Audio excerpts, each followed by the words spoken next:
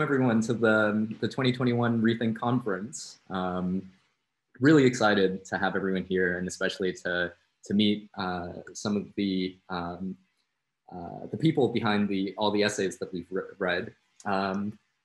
So first things first, a warm welcome, and thank you so much for taking your time to join us today. And thank you everyone who participated, and also a big congratulations to anyone who made the honorable mention, finalists, and just everyone who participated in this event. So I'm just going to quickly go over the conference agenda. So I'm just going to briefly do an introduction. I'll briefly announce all the competition finalists, and then we'll move straight into student presentations. We'll begin with Sean Chua, and then move through the 5 winners of the competition. Unfortunately, we're missing Madeline Chung today, who had to go to a dance recital, but so her piece won't be shared today. But a quick overview of the competition this year. So the 2021 Rethink competition, we're an interdisciplinary international high school competition.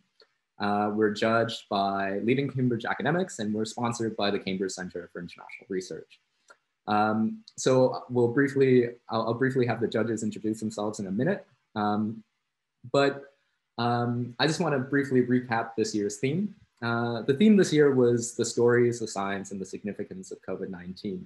And we asked you guys to explore the pandemic from a number of perspectives, from the perspective of creative nonfiction, from your own lived experiences, from the perspective of science and of public science and popular science, and also from the perspective of the social sciences and humanities, exploring the question of what COVID-19 means for humanity moving forward. And the aim of this competition was really to get everyone to reflect on your experiences, to give expression and form to your experiences, and also to start discussions about important issues that have arisen out of the COVID-19 pandemic. These include issues of the significance of science, of education, and so on. So some quick statistics: we had over 200 signups to the competition this year from a total of 21 countries.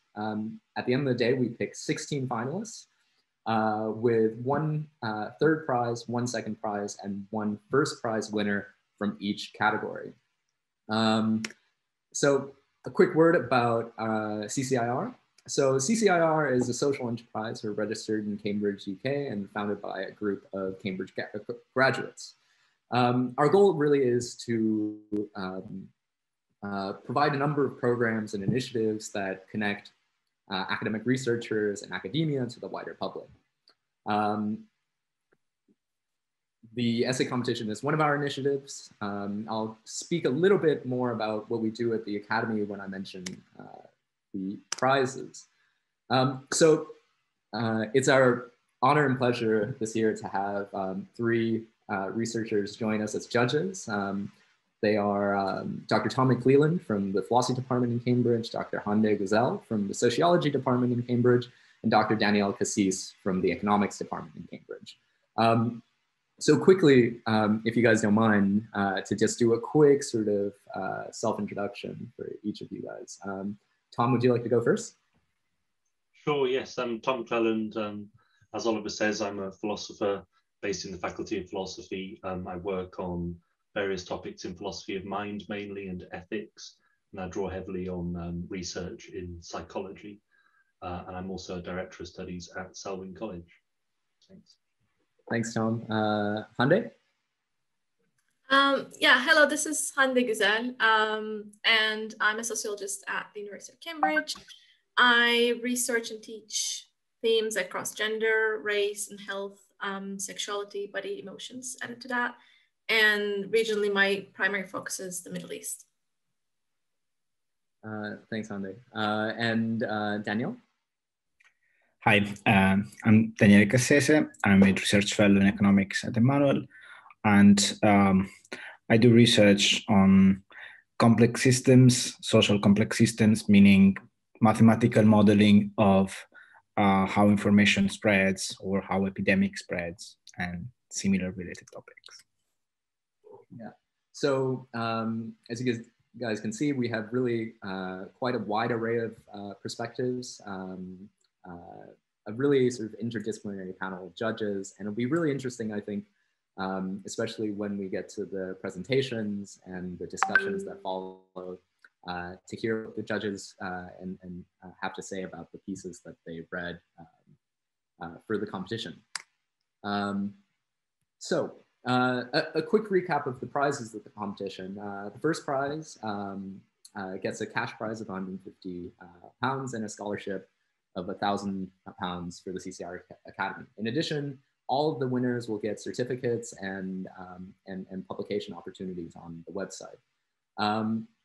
So second prize gets a £750 scholarship, and the third prize gets a £500 scholarship. And just a quick word about what the programs at the CCR Academy do. So all our judges actually also work at are partnered lecturers at the CCR Academy. And at the CCR Academy, we offer a range of research programs where high school students get to work with leading academics on research projects. And this is kind of similar to what you guys have done for the competition, but sort of a little more intense and a little more in-depth. These are pretty long programs and pretty rigorous. So if you want to learn a little bit more about that, you could also email me later or just look it up on the website.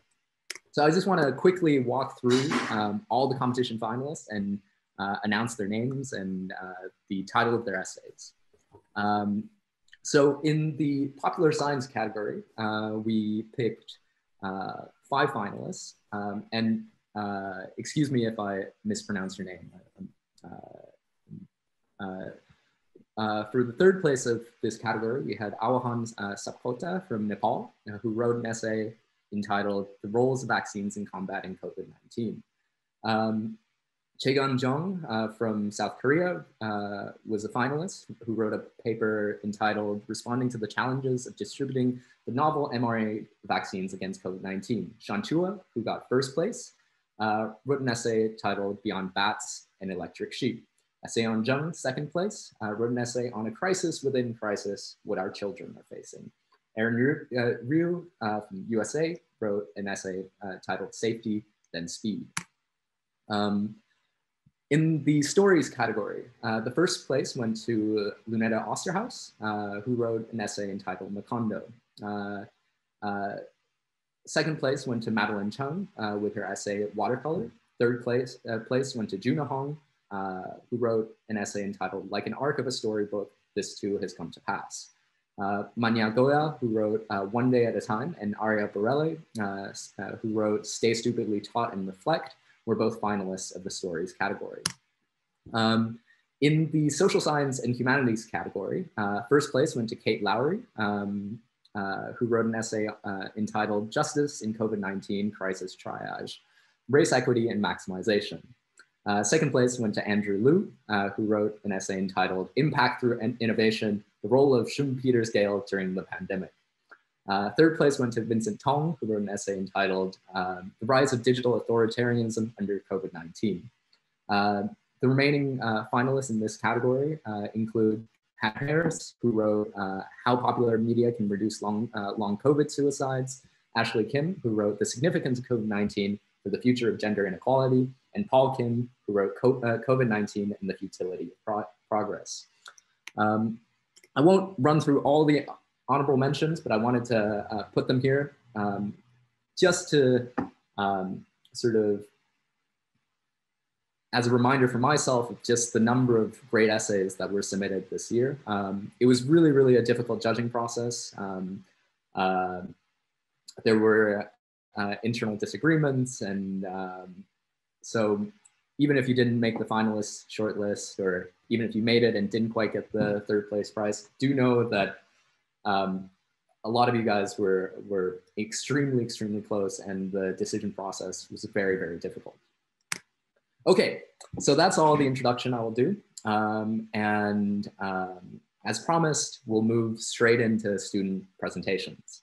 A quick reminder of the structure of these presentations. We will have roughly a maximum of 20 minutes per student with a 10-minute presentation followed by comments from the judges and a Q&A session.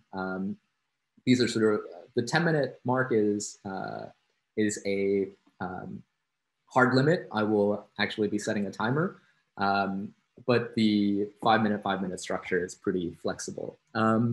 So welcome our first presenter, Sean Chua. Hi, Sean. Hello. How are you? I'm good. You? Are you gonna do a presentation? Are you gonna share screen or? No, I'm just gonna read my essay. Okay, excellent. Whenever you're ready, Sean. Okay. So good day, everyone. I'm Sean Chua from the Philippines, and today I'll be reading my essay on the use of AI in COVID-19 response, entitled Beyond Bats and Electric Sheep. Manila, March 2020. Philippines strongman President Rodrigo Duterte just declared a nationwide lockdown due to the rapid spread of COVID-19 across the country. The echo chamber on social media platforms such as Facebook and Twitter would indicate this action as a decisive one. In reality, however, it's a little too slow, a little too late. In a month, COVID-19 had already spread to every single region in the Philippines, and cases continued to soar. In just a little over a year, the spread has resulted in more than 1.5 million cases and more than 25,000 deaths. The Philippines has consistently been ranked to be in dire straits. Despite having the longest lockdown in Asia, not only has the Philippines suffered significant economic losses, but COVID-19 has also wreaked havoc to many sectors of the country, with national healthcare at the brink of collapse from its core. As pervasive as COVID-19 is, it seems as if it cannot be stopped, merely slowed down. Yet, there's a beacon of light that's massively accelerating in crafting solutions to combat this angel of death. At no other time are artificial intelligence and data science being developed at such a rapid pace, resulting in breakthroughs in healthcare and medicine. AI and data science have been employed towards vaccine creation, drug discovery, disease spread monitoring and management, contact tracing, and mass testing efforts, among others. In the Philippines, the Philippine Red Cross, or PRC, utilizes AI and data science in countless ways. In collaboration with Y Combinator startup Dashlabs.ai, the PRC is able to monitor, provide, and predict real-time hospital information, including that of bed availability. At the onset of the pandemic, hospitals were quickly overwhelmed. Consequently, many were not able to find beds immediately, and some of those who waited ended up dying. To resolve this extremely concerning issue, a dashboard was developed providing essential real-time information such as location, contact details, and regular and ICU bed capacity on hospitals in the country. Using data science and AI, the platform also provides capacity predictions based on historical data, so the PRC can know where to direct availability requests. While predicting hospital capacities and bed requests can largely be considered reactive, COVID-19 response must more importantly be proactive. Enter clinical epidemiologists by AI.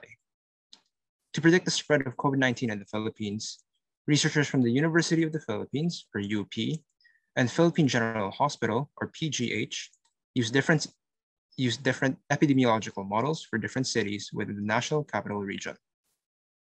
These models included a population density-based variation of the SIR model, an SEIR model, and another SIR model created by Darwin Bandoy and UP Los Baños. To aid in their calculations, the researchers used R0, or the basic reproduction number of an infection, in the aforementioned models. By running simulations, the researchers involved were able to create suitable predictions of varying types. On their own COVID-19 dashboard, they present projections for optimistic, actual, and pessimistic figures of the number of new cases, based on a 7-day moving average. Another facet of COVID-19 response where AI is that of data integrity. The Electronic Case Investigation Form, or ECIF system, developed by the PRC, allows arriving passengers who enter their personal and travel details in advance to easily go through the testing process.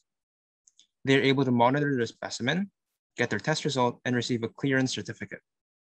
In the ECIF, a photo of an identification document is required.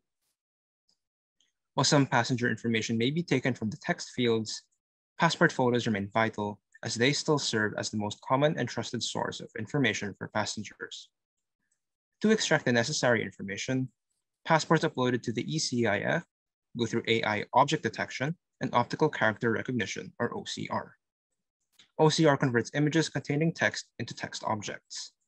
This process is done for millions of passports, significantly fast-tracking authenticated patient data processing. We were able to build a fast and easy way to link these with mandatory swab tests for passengers without any special equipment.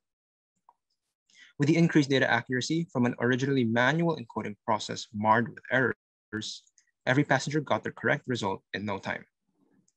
Aside from data integrity, data science and AI can also be used for analysis of large data sets. The Philippine Red Cross used this to implement mass testing at rapid rates.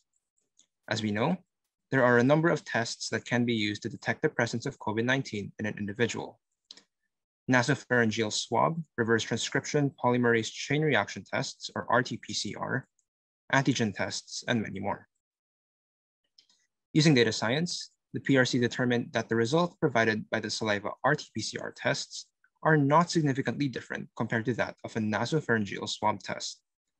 Due to this proof, the country's Department of Health has authorized the use of cheaper saliva RT-PCR tests as a viable replacement for the more expensive RT-PCR swab test, without sacrificing quality and accuracy.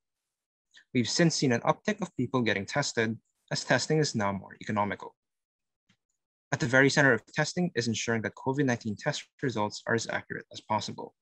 Machine learning works by feeding an input called training data, processing them through some code, then the machine giving a decisive output to a certain degree of accuracy. Once again, the PRC and dashlabs.ai collaborated to design and implement a machine learning model to quickly and accurately recommend test results to pathologists. Nerd hat on. The model consists of an artificial neural network with multiple layers. About 48,000 pre-labeled test results were used for training the model and 12,000 for testing. The model's first layer consisted of a 135 neuron dense layer with ReLU as its activation function. A sigmoid function was also used as the network's final layer, which ultimately provided a quantitative measurement of the presence or absence of the virus for a particular test. Got it? Got it. The model achieved an accuracy of 99.03% for samples from the test set, a remarkable feat for the developers and the entire country. There are even more efforts by the Philippines to adopt AI in COVID-19 response.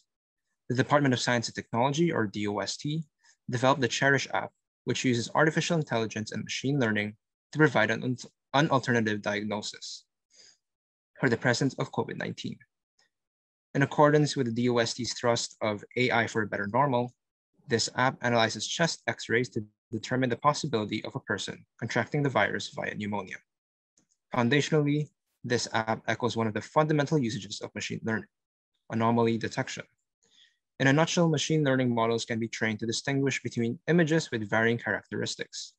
In this context, it would be images of healthy chest x-rays versus those showing pneumonia.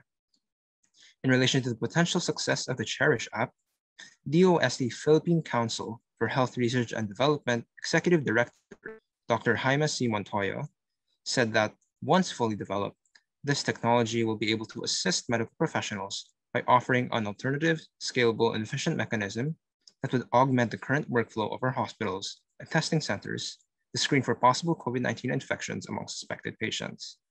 This could pave the way for a totally different future of healthcare. Other countries heavily use machine learning as well to solve other COVID-related problems. Benevolent AI, a UK biotechnology company, does AI-assisted drug discovery. Benevolent AI uses their AWS-powered knowledge graph that incorporates the entire corpus of relevant publicly available data and is continuously enriched by in-house experimental results. Together with their models, they are then able to gain clearer insights of the nature of a disease essential in finding drugs in COVID-19 treatment. From the results, they found that baricitinib, a drug often used for treating rheumatoid arthritis, possesses antiviral properties that can also be used in treating COVID-19. Since their discovery, baricitinib has been approved by the FDA for emergency use and proven to reduce mortality of hospitalized patients by 38%. Across the pond, researchers from Johns Hopkins University published the COVID-19 severity prediction model. Depending on certain information such as race, age, BMI, and comorbidities, the model can successfully predict how much a patient's condition worsens after a certain time period. Consequently, this enables better preparation by all stakeholders. There's no doubt that data science and AI have played an invaluable role in COVID-19 response, both here in the Philippines and around the world. The recent rapid developments in data science and AI, however, were partly born out of necessity. Why don't we make these developments and their pace the norm? Despite their fairly nascent nature, data science and AI seem to be the keys to revolutionizing lives worldwide. The 1968 dystopian novel asks, "Do androids dream of electric sheep?" We say, without the need to wait for dystopia, we need to quickly build AI that can dream beyond electric sheep. Thank you very much. Thank you so much, Sean. I'm gonna now open up the floor to Tom and Daniel and Hande to give some comments. Tom, I saw your hand, or yeah. Yeah, sure. Thanks so much. I found this essay really fascinating. So I think you offer a very positive picture of the power of AI, the power it has today to help us out, and the power it might have in the future to help us out even more. Do you think there's a kind of downside to AI as well? Are there any risks of relying so much on AI, and risks involved with so much personal data being available? What do you think? I think on the analytical side, machine learning models tend to overfit when data fit a certain characteristic or there's just too little data points. So there is a chance that too much reliance on AI could give inaccurate results. But in the case of COVID-19, there have been millions of tests developed. So I think with regards to accuracy, AI would still be reliable. When it comes to data, however, I don't know too much about how data security works in AI, but that would be up to governments and those managing large AI firms to make sure that data provided by individuals remain confidential. Thanks.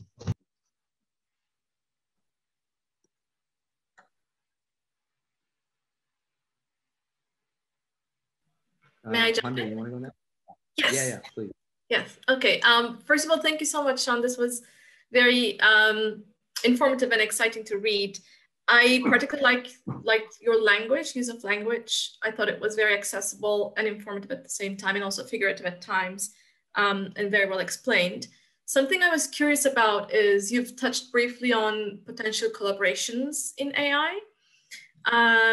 So I was wondering what you thought about that, whether you think collaborations around AI across different countries would be something that could happen, or would that be something that would divide countries more so that each can actually have their own success in that regard? I think when it comes to AI, political divide or any other human bias that we may have doesn't really affect it so much.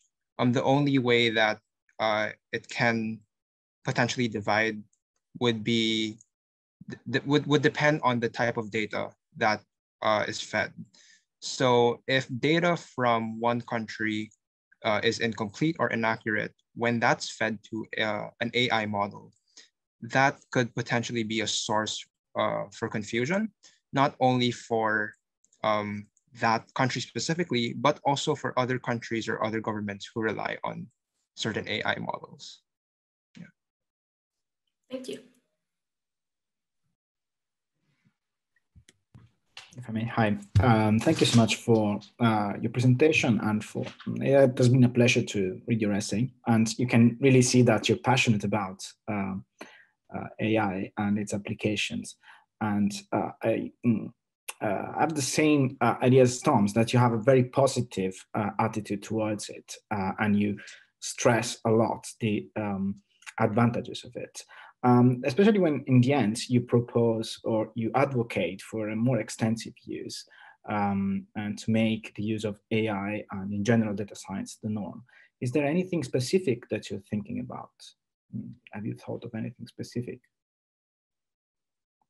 Maybe when it comes to, for example, transportation, I think although there may be some risk, you know, like how Tesla now has their self-driving cars, and there have been cases of some technological like glitches in the system, but I think AI, in terms of risks, I think AI would still outweigh human drivers when it comes to, for example, reaction time. Because, for example, human drivers tend to maybe drive distractedly. Maybe let's say they're not paying attention, or they're texting, doing something else. I think that's what AI is there for. It's just to serve as a safety net for human drivers. And I think you know, as the world is becoming more progressive, efficiency is key. So I think the intertwining of AI and transportation could be a great avenue to explore in the future. Okay, in that case, let's give I guess, a big round of virtual applause for Sean. Congratulations on your on your essay, and let's move on to the next presenter, Se-young.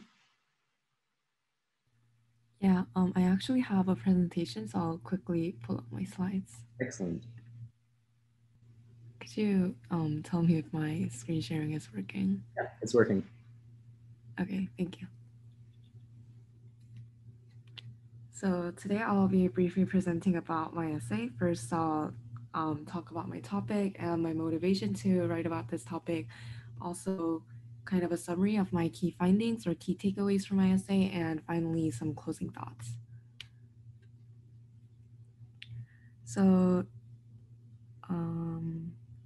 okay, the topic of my essay was the effect of COVID-19 on children's psychology.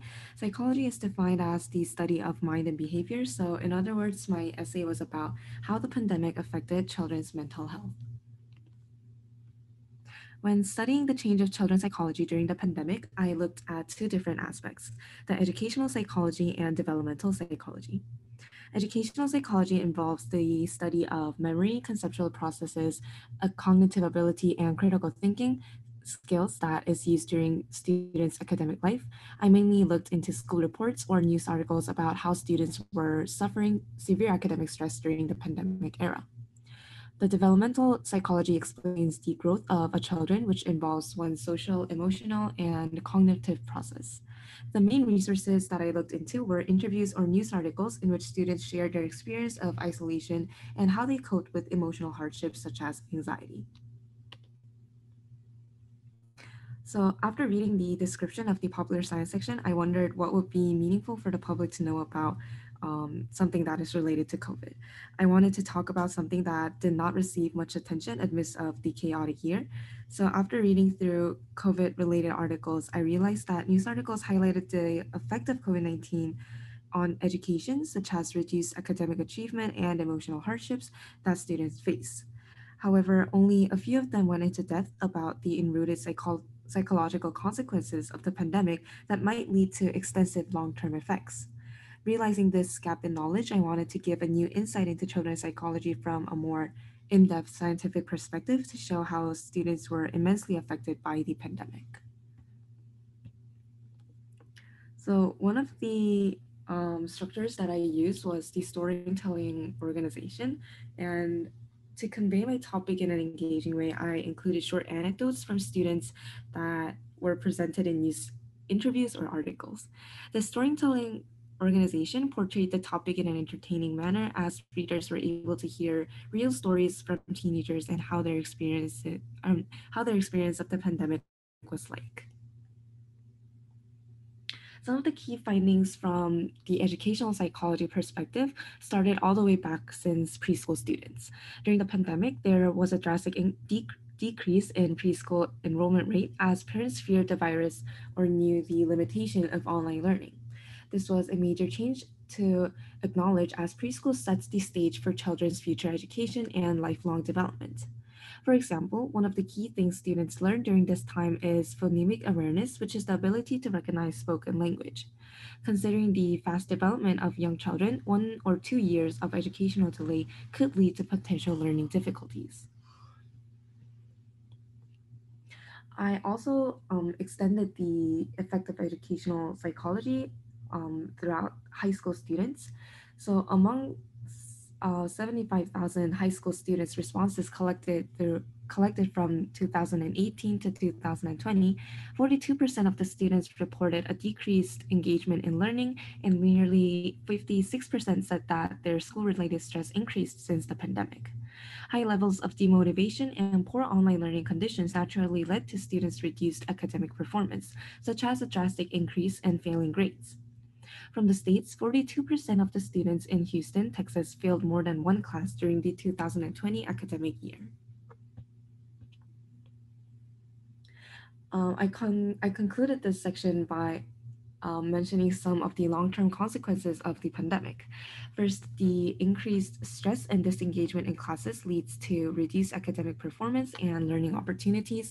This also restricts a student's opportunity to discover their potential or develop one's knowledge. And some of the news articles and reports highlighted how this leads to difficulties in securing jobs in their near future. And if they don't have a job, it could also lead to it could also affect their economic status, which in turn leads to like poor health, poor living conditions, and even higher crime rates. So from the developmental psychology perspective, one of the most interesting findings that I discovered was the different symptoms by age group of the children. So the National Child Traumatic Stress Network noted that the behavior and psychological impact of COVID-19 varies by children's developmental stage.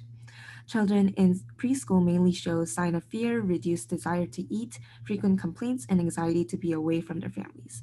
In elementary school, students show higher levels of impatience, nightmares, and sleep deprivation. In adolescence, students suffer additional inactivity and isolation. So by looking at this overall trend, as children grows up, they tend to feel more insecure as their understanding of the experience of the pandemic are more direct than children guided by their parents. The most common and severe psychological symptoms that children experienced in all age groups was anxiety. So after looking at the consequences of COVID-19 from an educational and developmental psychological perspective, I presented one psychological treatment called positive psychology as a potential solution. So positive psychology focuses on students' well-being, emotions, creativity, and strength instead of focusing on children's problems. The key to positive psychology is not trying to diminish the negative emotions, but augmenting positive ones. The implication of positive psychology to education is called positive education. One popular activity in positive education is the responsibility pie chart made by Bounce Back, the first positive education program. The responsibility pie chart guides students to realize the three factors of negative situations: their behavior, others' behavior, and luck. The visualization of negative events help children to learn the controllable and uncontrollable factors. Providing an optimistic and objective view of their lives develops their confidence and responsibility. So So after writing this essay, I thought that the CCIR essay competition gave me the opportunity to learn more about children's psychology and the effects of COVID-19. I was able to conduct some in-depth research about the field of my interest and realize the importance of understanding psychology as it relates to so many factors. As a student who also went through these difficult times of the pandemic, it was interesting to understand the underlying reasons for such anxious and isolated feelings that I felt over the past year.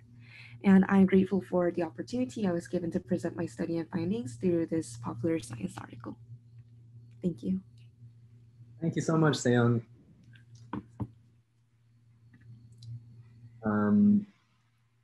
Okay,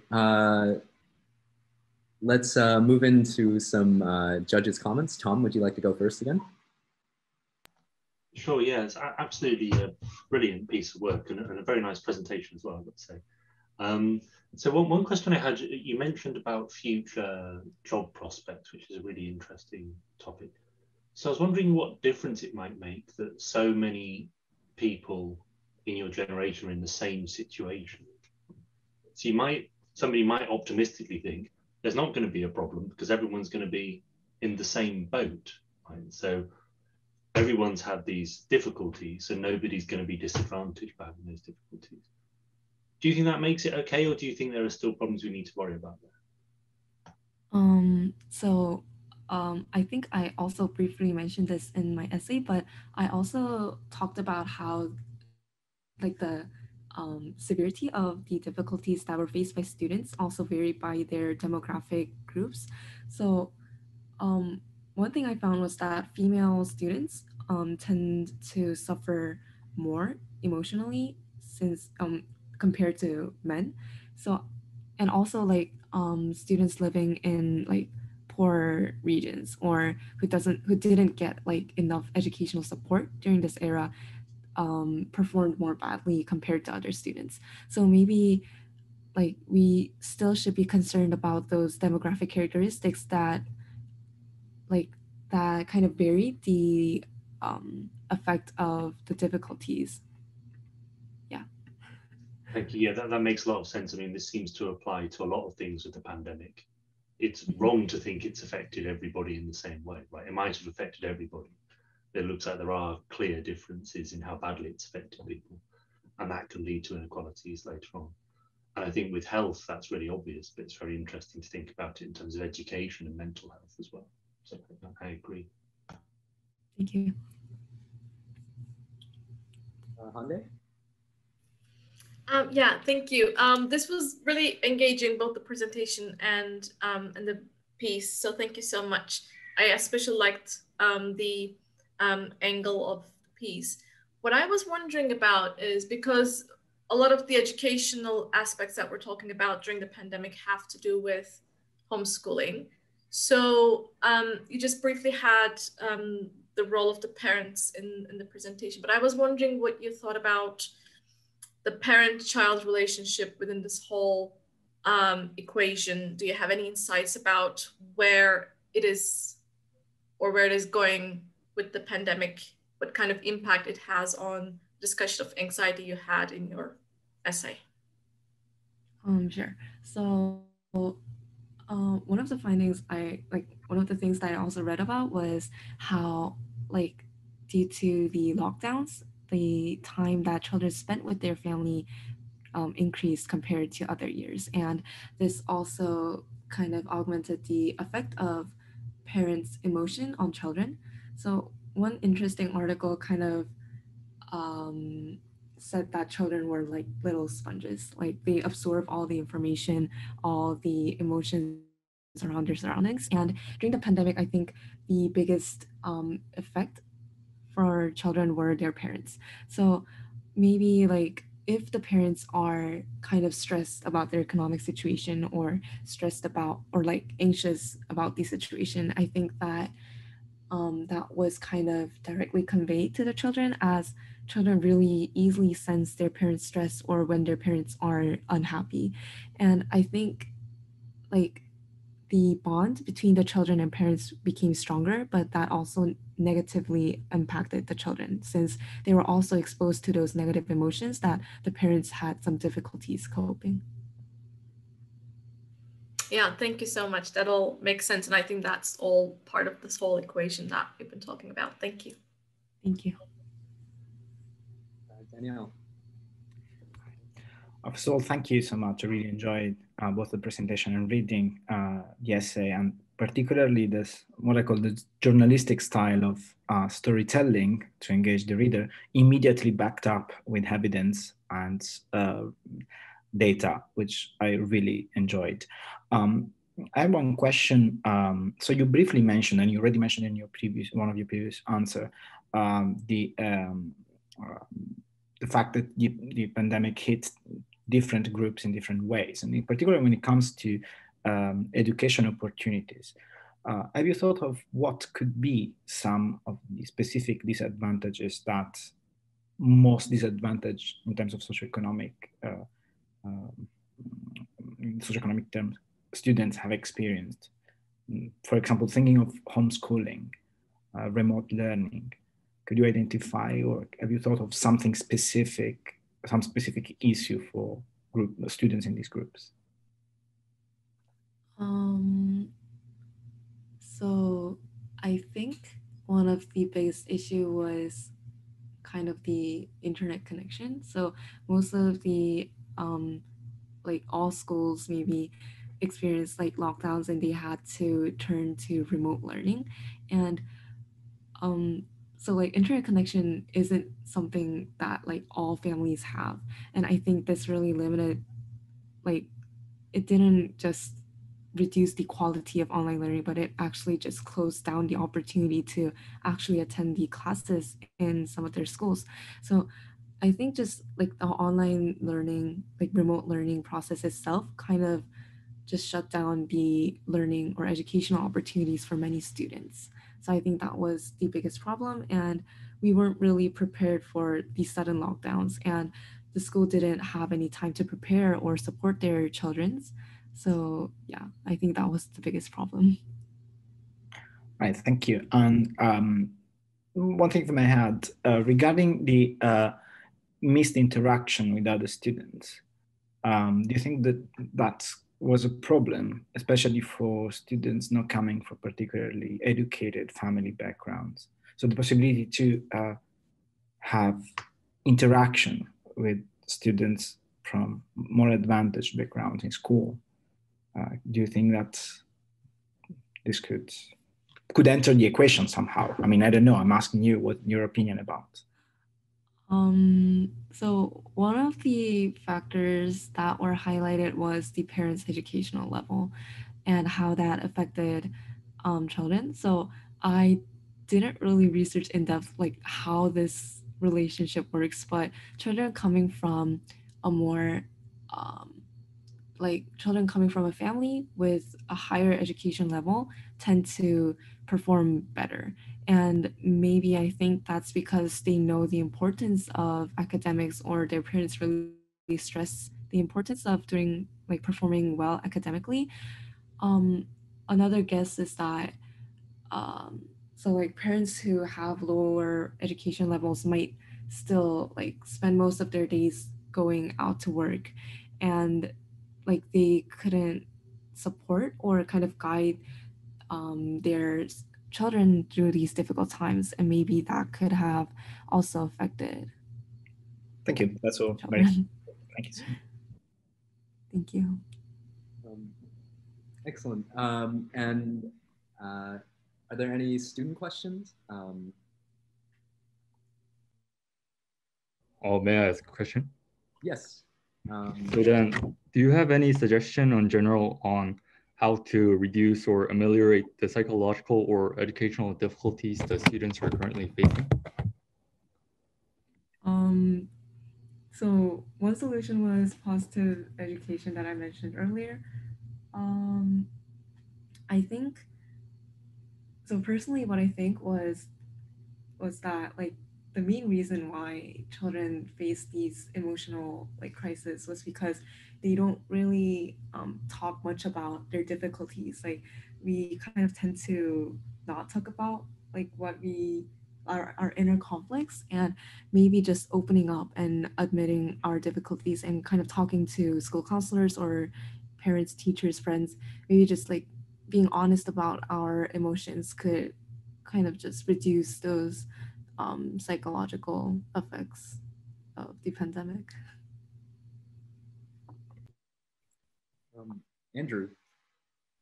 Yeah, that was a great presentation. So I had a question. So in Canada, some of our elementary schools haven't really closed. They stayed open, and a lot of the daycares also stayed open.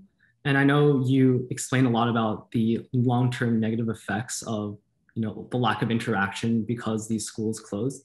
I was just wondering about your opinion. Like, do you think the trade-off is worth it? The fact that we do keep some students in like the schools, like for their education, do you think that's worth some of the long-term risks? Sorry, if it's worth the risk of like potentially exposing them to COVID-19. So I would answer that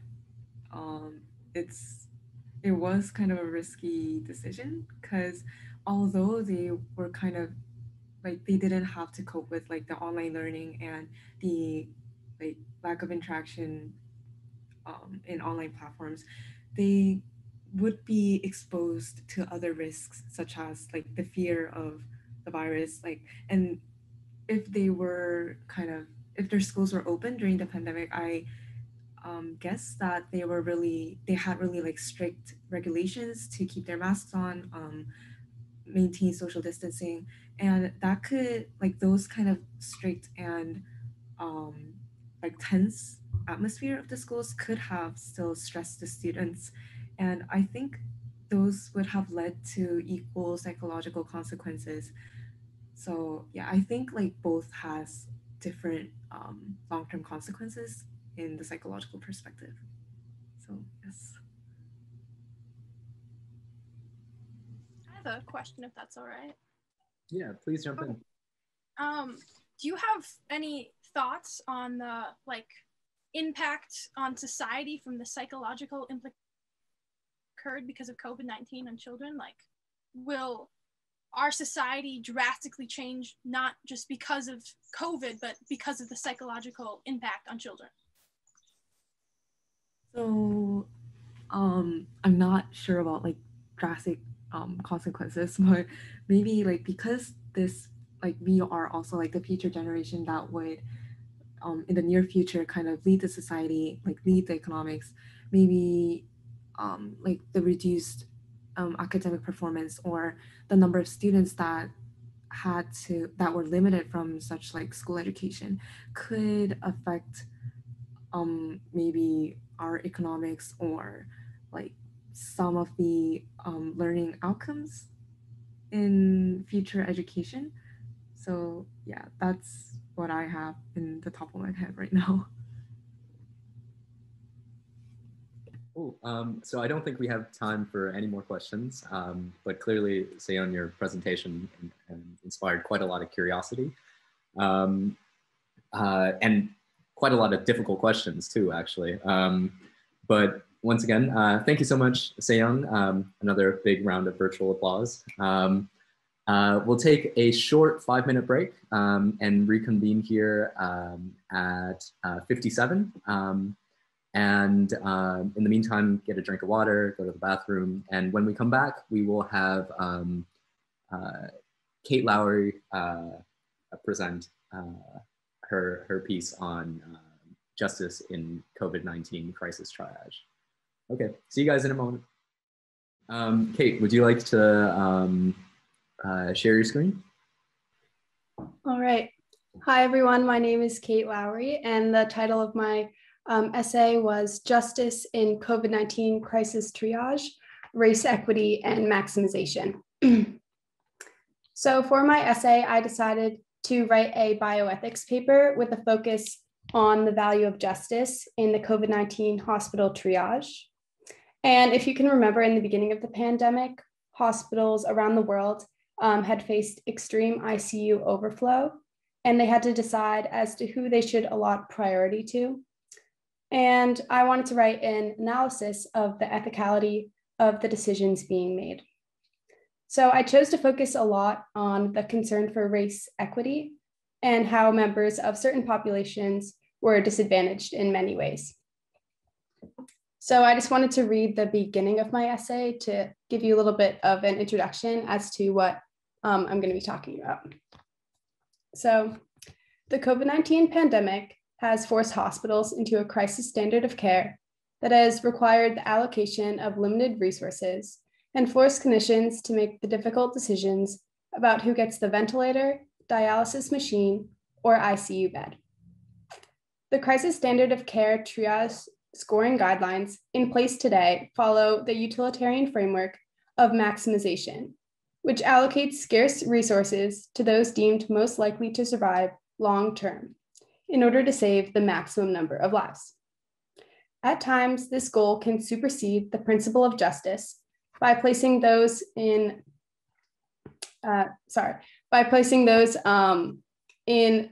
racial minorities, specifically Black and Hispanic populations, in the lowest priority. So those racial minorities, specifically Black and Hispanic populations, have been disproportionately harmed by utilitarian triage guidelines that seem neutral on paper, but this neutrality comes with negative consequences. As a result of systemic inequalities regarding access to care, jobs, adequate education, and housing, these populations are fundamentally disadvantaged in scoring systems because of their comorbidities, which result in reduced expectations for long-term survival. And if saving the maximum number of lives perpetuates health inequities for people of color, is it possible to maintain a utilitarian goal while simultaneously valuing justice and mitigating inequalities for these populations? When considering both the value of human life and acknowledging existing barriers to health, the decision as to who gets the needed resource introduces many sides to the complex ethical dilemma of medical triages.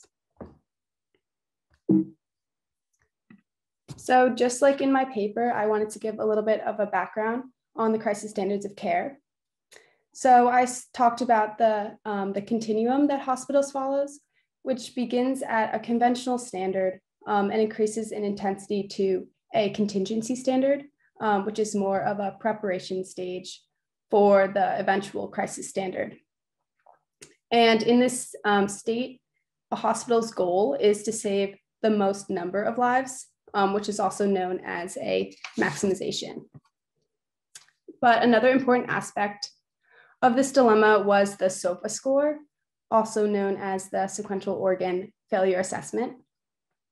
And to be put simply, it prioritized patients with the least amount of organ dysfunction to put those in the greatest risk for death at the lowest priority.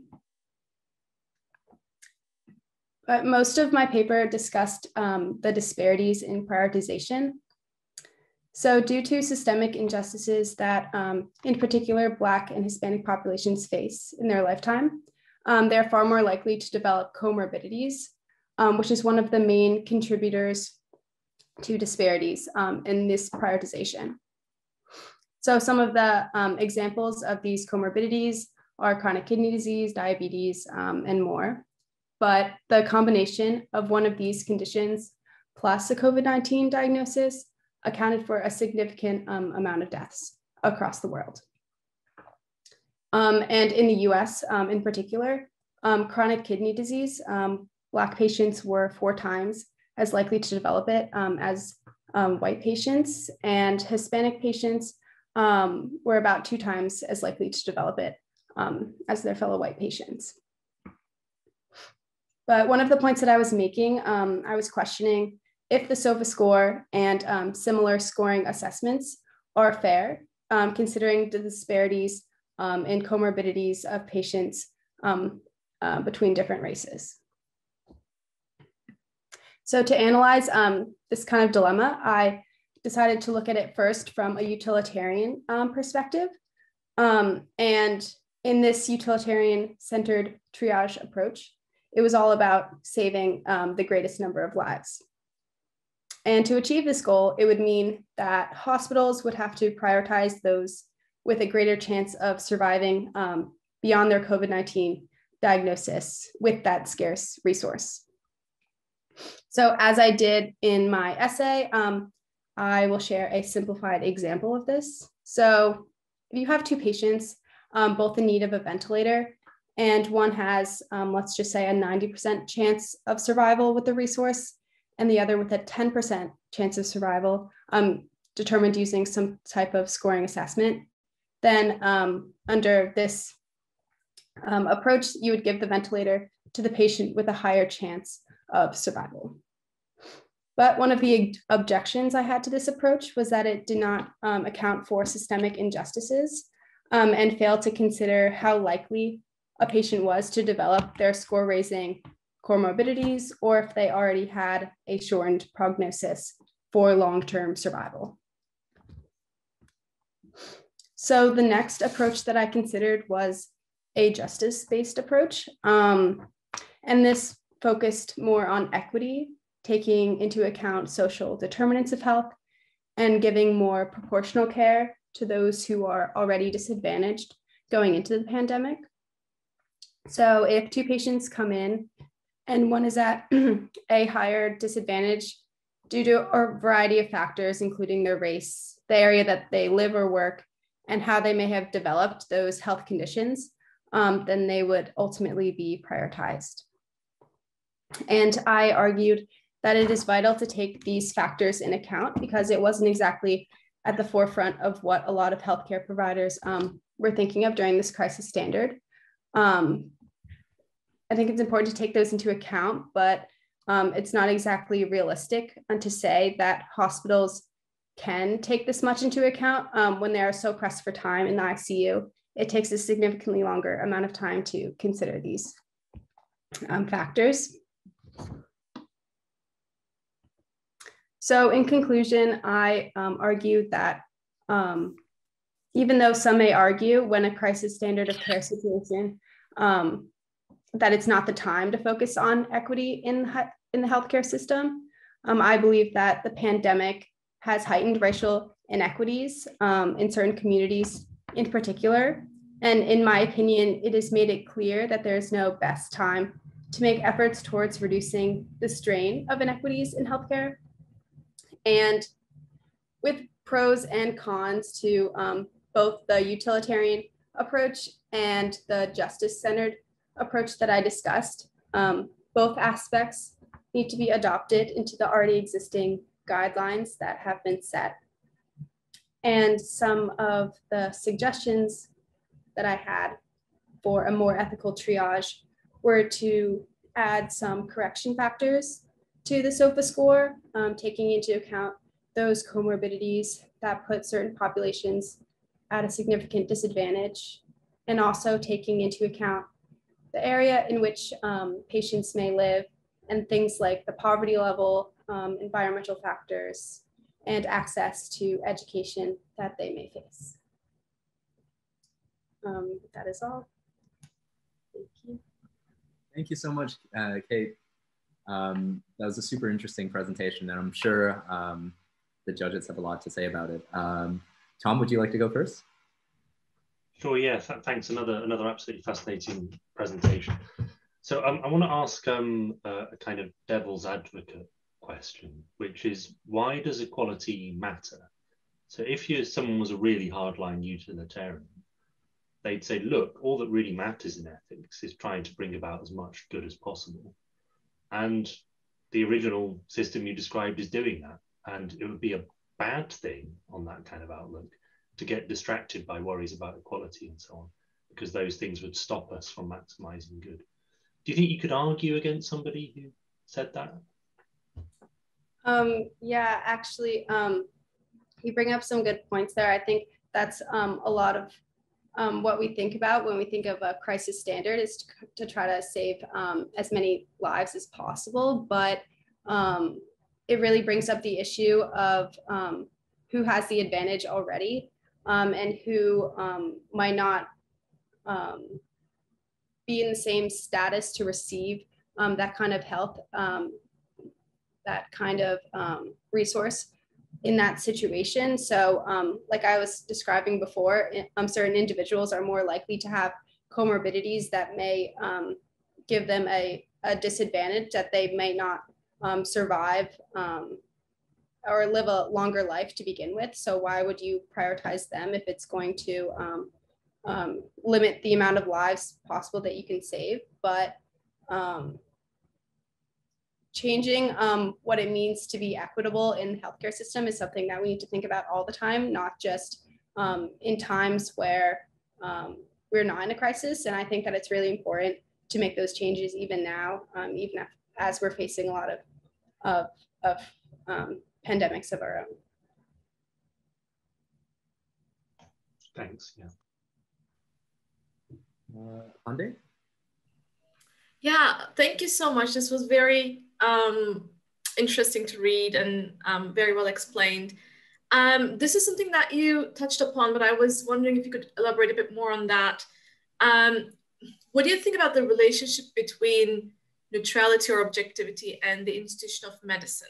So you sort of showed that it's the idea of inequality or equality, equity, some of the concepts you've touched upon,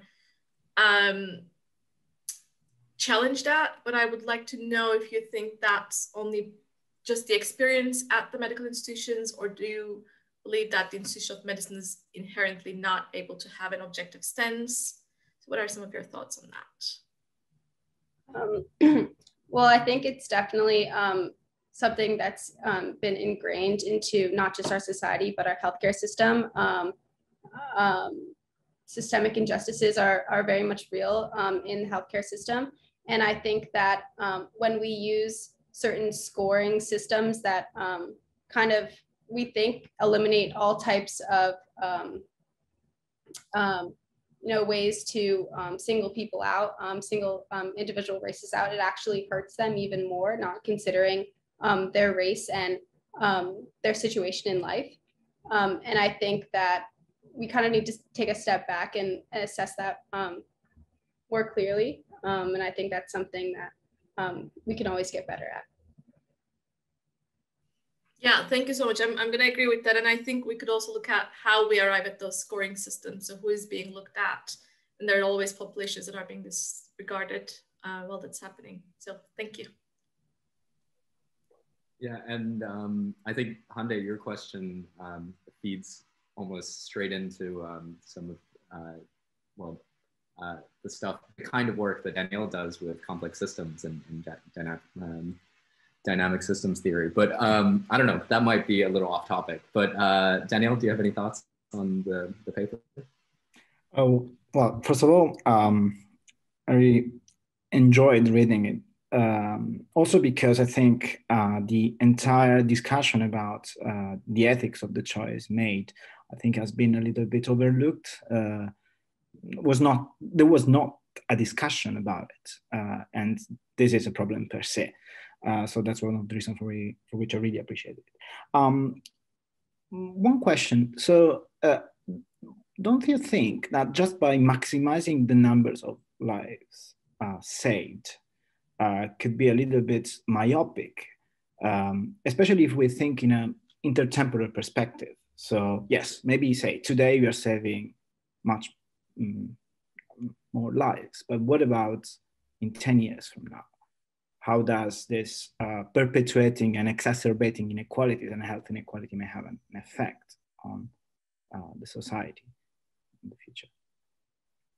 Definitely. I think that, what healthcare providers were kind of thinking during this, this time was to live in a crisis mindset and only save as many people as they could at this given time. But the pandemic did continue for a very long time. It's still continuing. And I think that it's not something that people can, I guess, change their perspective on or change those guidelines as quickly as they may have thought. And I think that when they initially put in some of these guidelines just to be kind of a maximization, it kind of set us back in a way that it's very hard to change them. It's very hard to look at it from more of a justice based lens when it's already being used on an everyday basis. So I think that we kind of need to go back and adjust what had already been put in place and help those communities who were struggling. And I think that we didn't really see that kind of outcome until a little bit after. And I think that it's important to keep on changing those guidelines. Thank you. Cool. So I'll open up the floor once again to any students who may have some comments on Kate's paper. Andrew. Yeah, so you presented lots of good perspectives. I think that you said like the medical care and the medical system can sort of adapt. I feel like in our society, if we have a medical system, like maybe some physicians are like do discriminate against their patients, or they have a system that inherently discriminates against certain groups, it's a little hard to just say, you know, adopt this new mindset and just help the people like without like having like actual maybe like rules and things. So I was just wondering, are there any, you know, practical like implementations that can actually shift the a change within the system? Yeah, so what I was kind of bringing up at the end of my paper were just some small suggestions that I think that we can all make. And a lot of those had to do with changes to the scoring systems that we have in place and just taking more into account in those scoring systems. So taking into account where people live, if they are more exposed, or if they are in poverty, in an environment where they are not, I guess, as safe or do not have as much access to resources. And I think that just thinking about more about our patients and not just the score that's being put up, I think that would help. Thank you for your question, Andrew. And anyone else?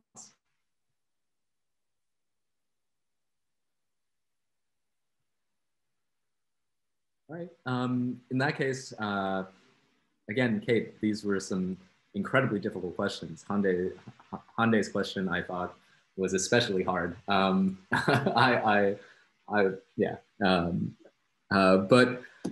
thank you so much for your essay. It was really thought-provoking for me as well. I agree with all the things that the judges had said. Danielle mentioned how you touched on this subject that, you know, weirdly no one was really, at least to my knowledge, talking about that, but seemed incredibly important. And once you pointed it out, almost like a little obvious, but only in retrospect. But another wonderful paper. A quick virtual round of applause. Thank you, Kate. Next up, we have Andrew Liu. Yep. So I don't have slides. I'm just going to discuss about my paper, talk about really the thought process that went through writing the paper, the ideas that I try to convey behind the paper. So just going to briefly talk through it. The topic around my paper was on creative destruction. And I guess for those who aren't as familiar, creative destruction is this idea in economics that was coined by this Austrian economist, Joseph Schumpeter, who said that within our economies, there is this everlasting cycle where, you know, there are new innovations within the economy, new ways of doing things, new products, and new processes, right? But all of these new innovations come at the expense of the old ways of doing things, the old products and the old processes. So he claims that there really can't be progress without some sort of destruction of the past ways of doing things, of, you know, making those ways not popular anymore. And I think that's definitely one of like a really interesting idea, because it seems very paradoxical, right? The fact that we can't really progress further without sort of looking at the past and kind of just not using the products and the processes that we had in the past. And I guess a big example to illustrate this point, I live in Vancouver, and I think up until a few years ago, like we didn't have Uber or Lyft. And the reason behind that was because the taxi association here kind of boycotted the arrival of Uber and Lyft, because they understood that the arrival of Uber and Lyft meant that it was going to harm the taxi industry, right? There was going to be more competition, and they knew that Uber was going to get more popular and popular, and eventually it would lead to the destruction of the taxi industry. So I think there are lots of prominent examples in society today of creative destruction having practical applications. But I think in my paper, I attempted to explore some of the applications within the pandemic world. So the main idea was that there are examples of creative destruction happening within the COVID-19 society, and there are two main types of creative destruction that I try to characterize within the essay. First being the examples of creative destruction that happened during the pandemic, and second of the pandemic sort of the term I used in my essay was accelerating the process of creative destruction. So in the first example, I think there are more obscure examples, more, I guess, less well known, because to be honest, 90% of creative destruction happening in the pandemic were because they started before the pandemic, and they were accelerated during the pandemic. So things such as in the first category, I know that Sean brought up AI chatbots. So these are new inventions that are sort of here to replace the conventional in-person receptionist coordinators and ways of moving the medical field forward. So they had this new invention that made it more efficient, and it kind of will fill a gap in the industry. So these are some of the new inventions. But I also know I read a few papers. It's kind of hard to find papers when the pandemic's still going on, but I know there was a paper on virtual tourism. So I know lots of countries rely on tourism as a source of income for a lot of the families in those areas. So an alternative that they made was using online platforms to try to cater to the same audience. So they brought, they used 3D technology, or they used VR technology to try to bring tourism to the same audience to make sure that they're still able to make a living. So these are some of the more, I guess, nuanced examples of creative destruction in a way that it's there to fill a gap. It's there to replace something that was there before. But I think 90% of the cases were under the other category that I tried to explain, which is the fact that the pandemic really only accelerated the rate at which creative destruction happened, because a lot of the inventions that we had were started before the pandemic. So the big example that I tried to talk about was Amazon or Alibaba.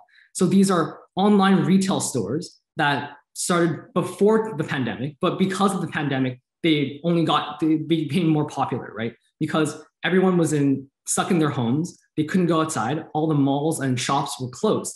So the only other alternative was to shop online. And that's why a lot of these big stores grew bigger and they exploded, right?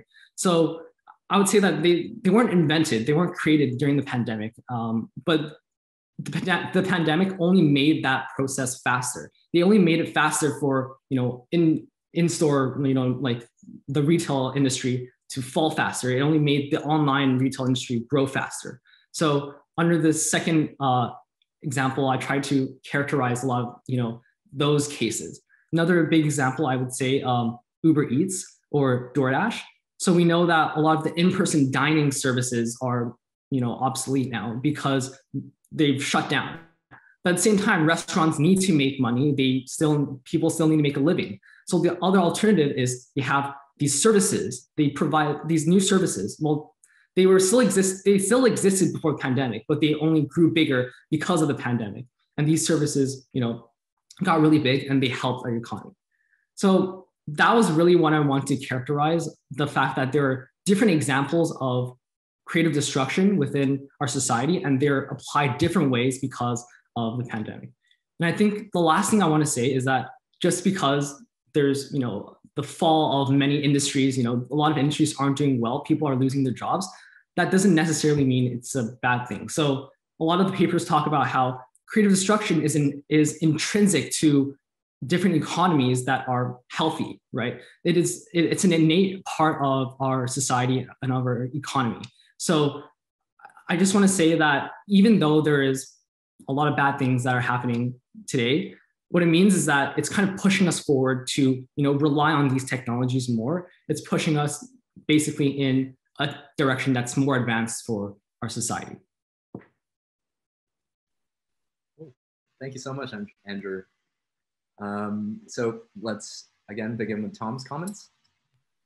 Yeah, thanks. I found this really thought-provoking. So in the UK, I particularly noticed this trend, that there's been a lot of big high street shops that were already in trouble, and then the pandemic has just accelerated their demise, right? So it's not quite true to say that they closed because of the pandemic. They were going to close anyway, and it's just accelerated it. But I think the points you raise provoke quite a lot of ethical questions.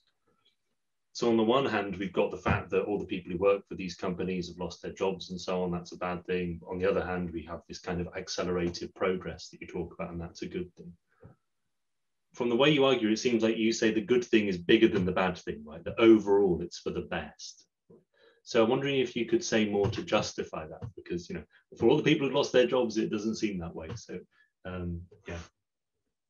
Okay, so I think I would probably characterize it a little differently, where the alternative is more damage.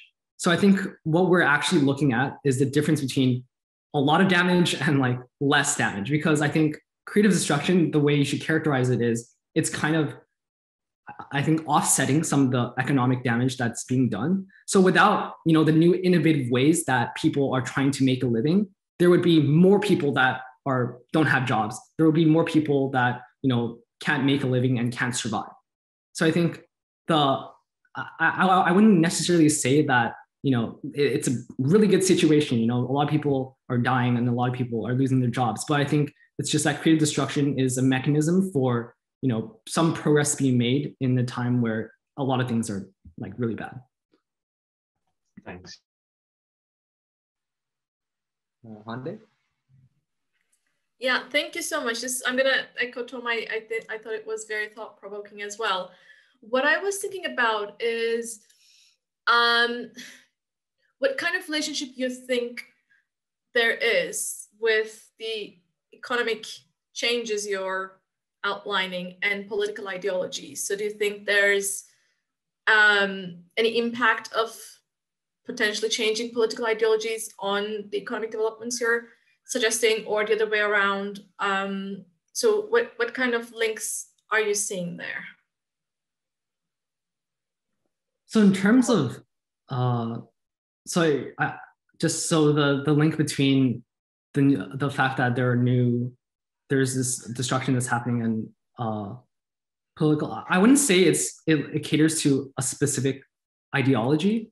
I would say that if you know that there are new developments, and I guess it really depends on the political scene in the places around the world. If politicians or specific groups are able to maybe capitalize on the fact that there are these new developments, then I think that's something that would be really strong in time like this, because there isn't much that can be done in these times. There isn't really one right decision. But I think if no matter what political ideology, if you're able to capitalize on the fact that you can still have innovation in this time, you're still able to make progress in this time, I think that's the real link between that. I wouldn't say there is really a link between a specific ideology. Thank you. And Danielle? Thank you for the interesting presentation. And I found it interesting and optimistic in one sense. And I'll tell you why, because surely, especially the literature of the 90s, so you also mentioned and read Aghion and Owitt's paper, took this very optimistic view on the idea of creative destruction. But if we go to Schumpeter himself, and even before him, probably the first economist to introduce this idea, even without naming that way, was Marx. The idea of this process of creative destruction was thought as unsustainable. And actually Marx thought that it would eventually lead to the collapse of capitalism, which did not happen, for the bad or for the worse, or for the good, I don't know. How can you reconcile? So can you take also a pessimistic view of creative destruction? Can you think that it can be unsustainable in the long term? Well, I would say that the values that it breeds isn't as like they're not that positive. So the fact that if people know that, you know, the next innovation is able to topple over like billion-dollar companies, and that we can have more competition. I know that competition is healthy, right? In a capitalist economy, how it breeds better services, better products, you know, for the consumers. But I think if everyone has this mindset that their next invention is going to, you know, make them a lot of money, or their next invention is going to, you know, replace this other industry, I don't necessarily think that's the best mindset to have in the 21st century. I think we should be collaborating on what we have so far. It shouldn't just be focused mostly on monetary gains. But I think back to the pandemic, it's okay. And at this point, I think like we have different, we need to be focusing on different things. So I guess right now, it's okay in the short term, but definitely like in the long term, like if we continue this mindset, it wouldn't necessarily be the best thing. Thank you. And thoughts from other students?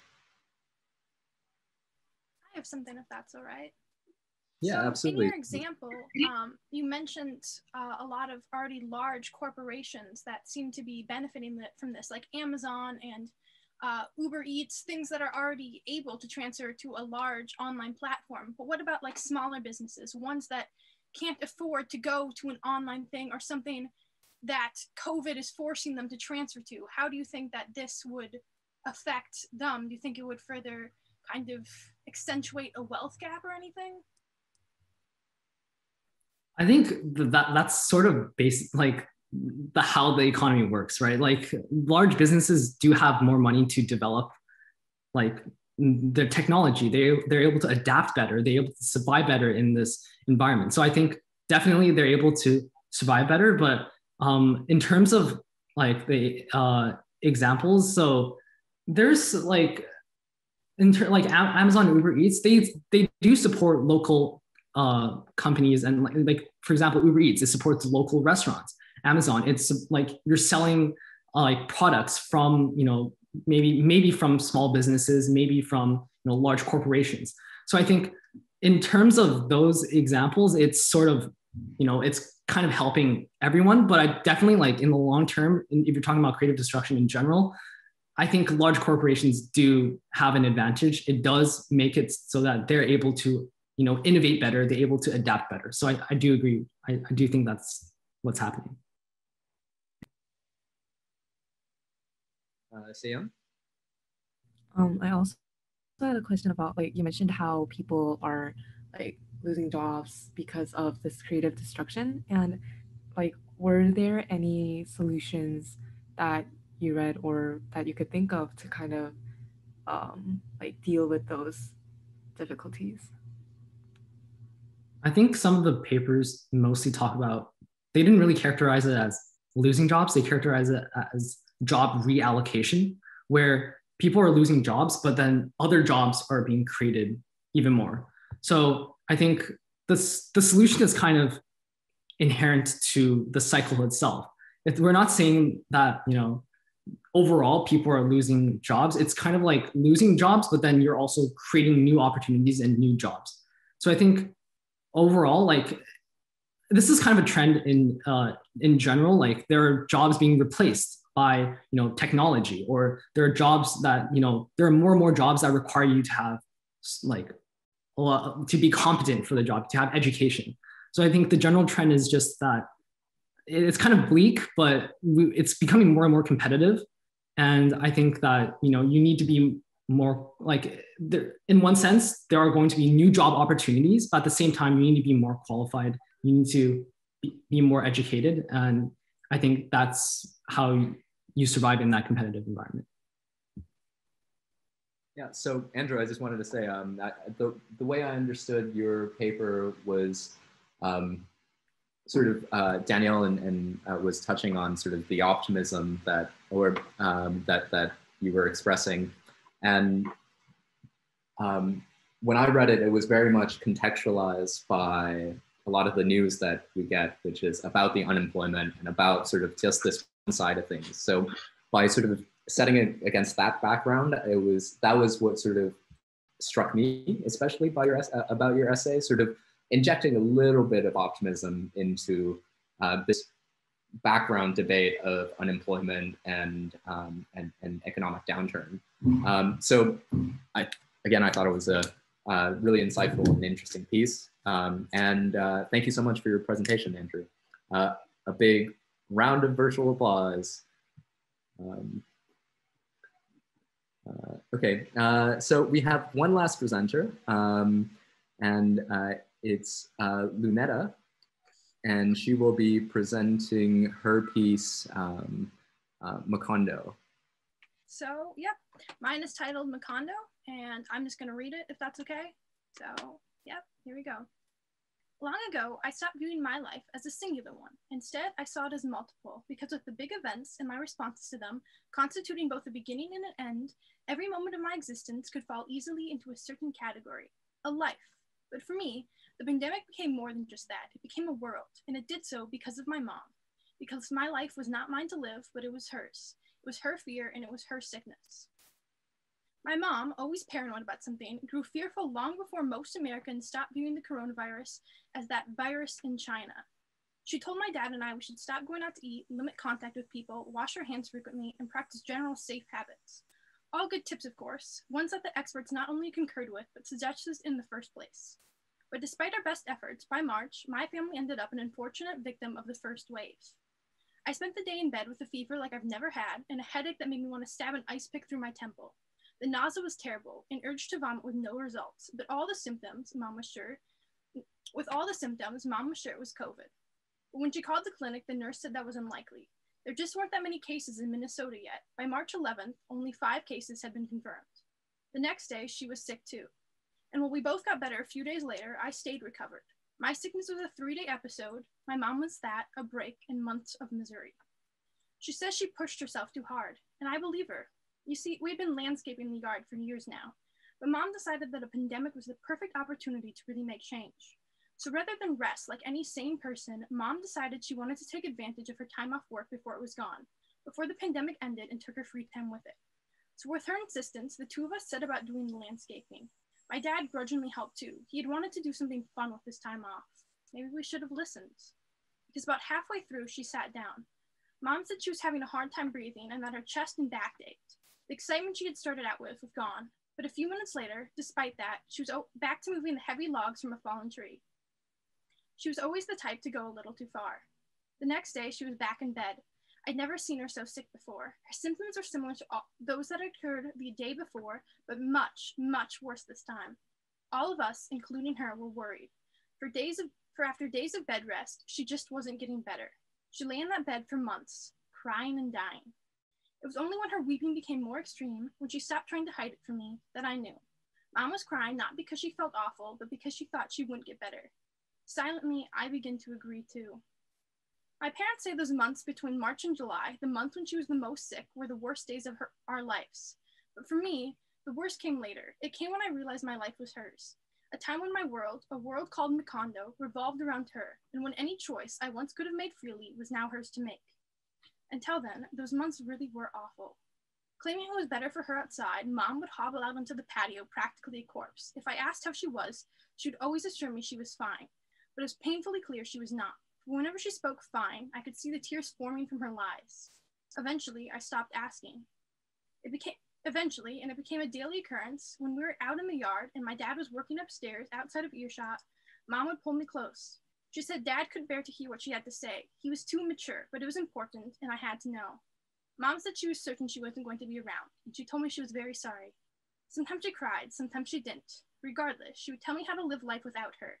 She said my dad couldn't take care of me. He would have a breakdown, so it'd be up to me to finish high school and finance my living expenses, and later, college. She mentioned some things I had to do, including some financial statements and general advice. I listened, never truly believing her, but agreeing all the same. Those were before the days that she told me the only reason I kept on living was for you. We tried to find her care, but they didn't have COVID tests then, so she never got diagnosed. We all knew she had it though. Her symptoms were identical to everyone else who did.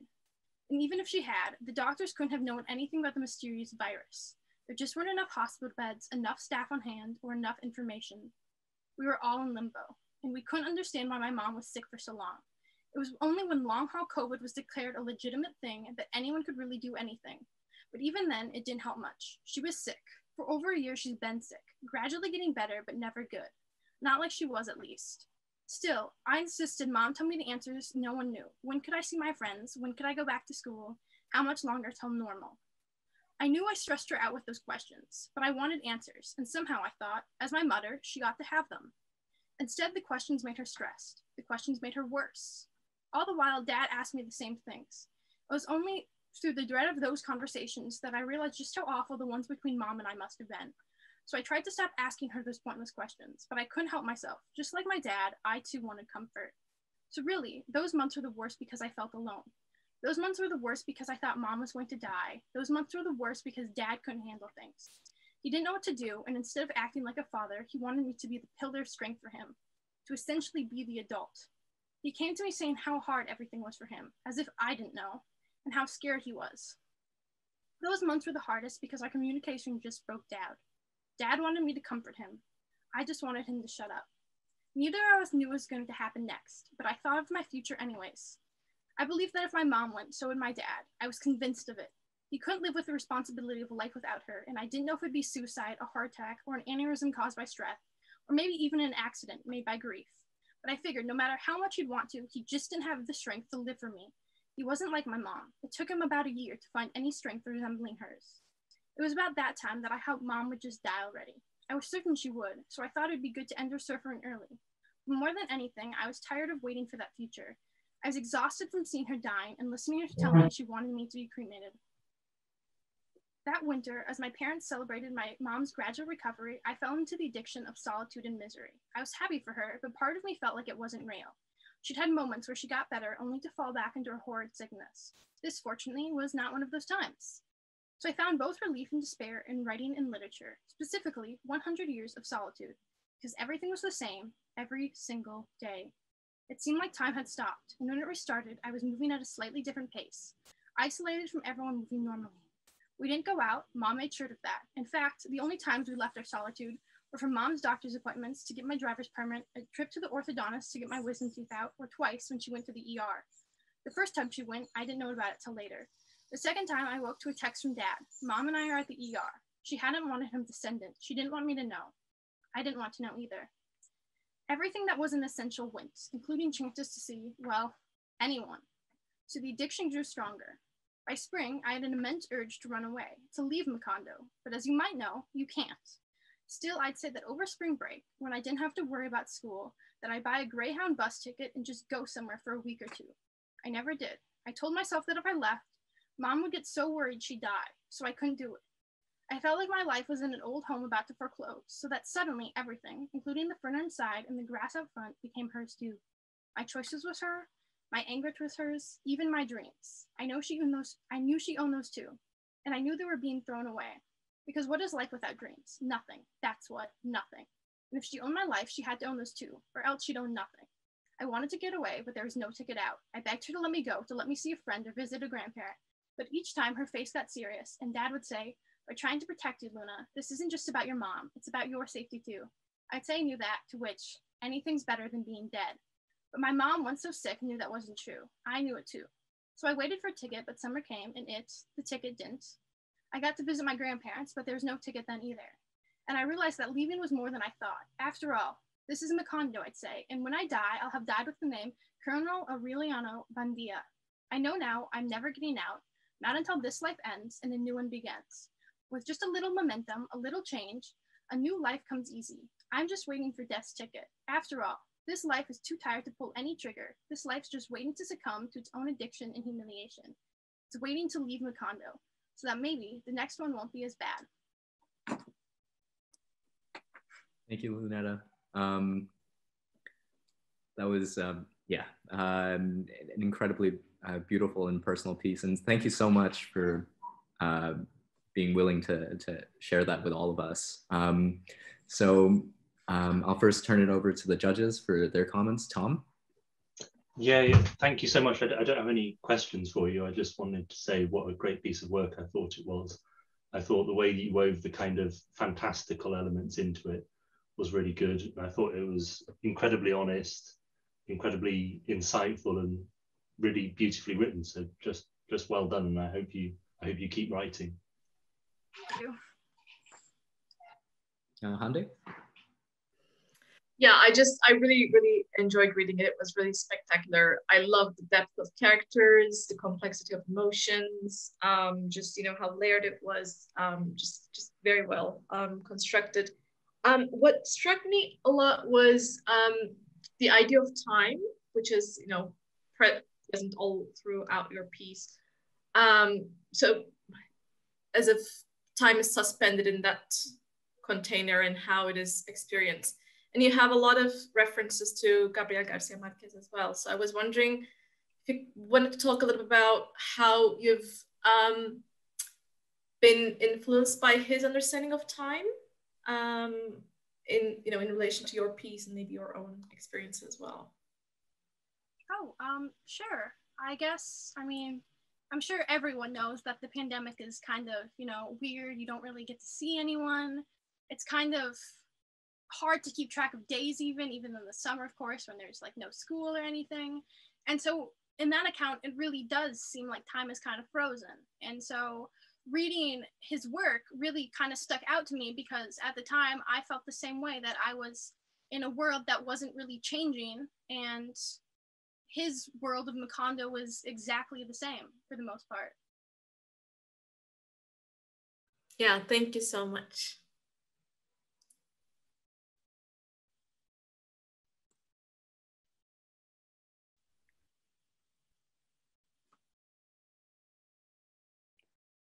I think we lost Oliver. Oh, yeah. Apologize about that. I dropped off. Didn't mean to interrupt. Danielle?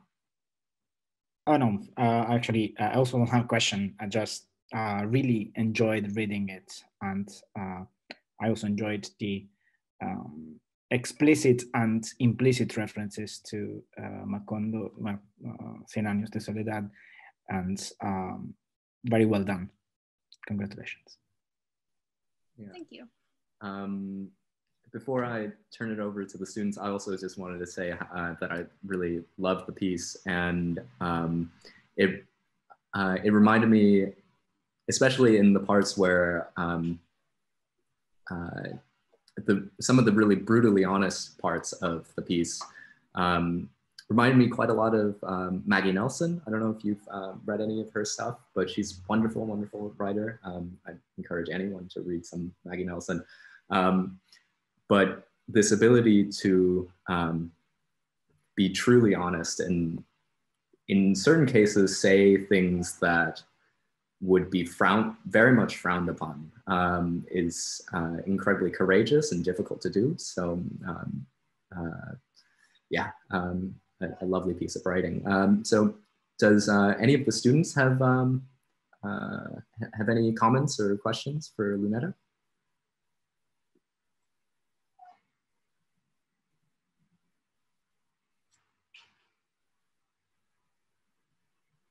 Andrew. So in terms of like writing it, how would you, like for you personally, how would you like balance giving, you know, talking about being vulnerable and also trying to, you know, progress the plot, making sure you have a good plot in your story and making sure you include all like the relevant details? That is a hard question. I guess for me, I felt like it wouldn't really mean anything if I wasn't honest. I felt like this past year was really about being honest with myself and kind of self-reflection and understanding not only myself, but the world around me. And I thought that if I didn't convey that kind of idea in my work, that it wouldn't really mean anything personally to me. And so I just kind of focused on that, and everything else just kind of worked its way out. I don't know. Cool. Well, thank you so much, Lunetta, for sharing that piece, and a quick round of applause. It's always a bit awkward to do these virtual rounds of applause on Zoom, but we make do.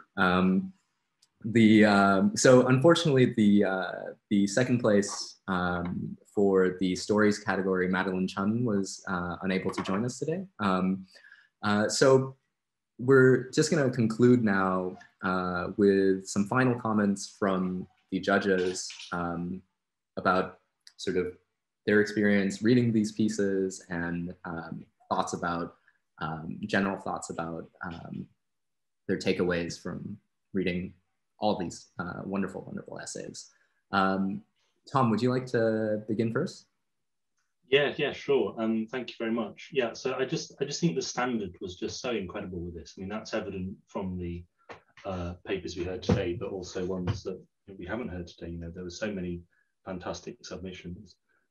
So I'm just blown away by what a high level of achievement you're all managing in different areas. I also want to take this opportunity to thank Oliver, who's organised this competition and done an incredible amount of work to get it done. And I think this shows what a success it's been. So thanks very much to Oliver. Thanks, Tom. Hande? Yeah, I'm just gonna also first thank you, Oliver, for doing most of the hard work. We did much less than what you've done in the background. Also, just I want to congratulate everyone who submitted something, anything, because I also know that it takes a lot of courage to do that. So they've submitted a lot of great work, and they've submitted, so those both count a lot. And I want to thank the opportunity to have been able to read and learn a lot from what has been submitted. Thank you, Hande. Danielle? Thank you, Oliver. So yes, I also would like to thank you for organizing this and for doing a lot of work. And it has been a great occasion for me to learn and to enjoy many different essays and readings. Just one comment I have for those who came first or second or third, or for everybody who participated, really. I mean, it's very easy when we have to order numbers on a line, right? So we know that 10 is greater than 9, is greater than 8. I don't know which is your level of maths now, but try to order vectors. There's simply no way, like not just one way to order vectors. And this is the closest we have to judging essays, or even worse, judging people, judging performance. It's multidimensional.